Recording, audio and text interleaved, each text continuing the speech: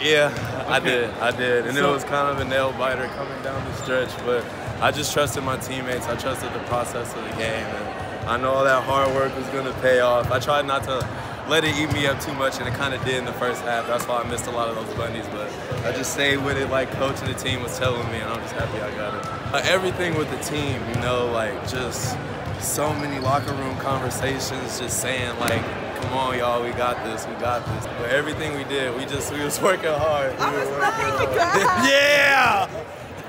We were working hard, and all that hard work paid off. I'm just happy all that hard work finally paid off. Oh, man. Peace since day one, man. My God. We've been through hell and back, bro. I mean, that's my brother for life.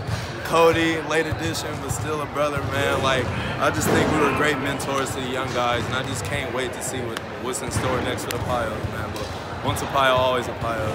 I just think he's brought like a lot of positive energy, like a lot of grit, like a lot of just pushing us to work harder and harder and harder, but at the same time remain focused. And I think that's something over the years, like we've just one piece by one piece. He always says like lay down the brick.